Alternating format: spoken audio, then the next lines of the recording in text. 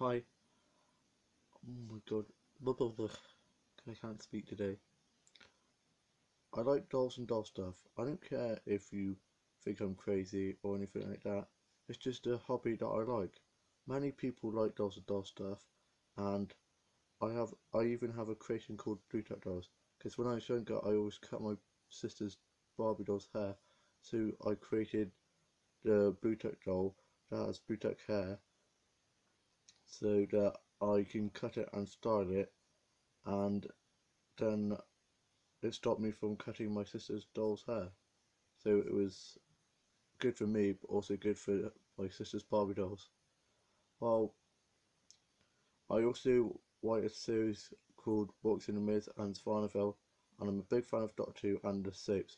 I'd love to write for the soaps someday, and someday hopefully become an actor or anything like that, really. Well, I love the spotlight. Gosh.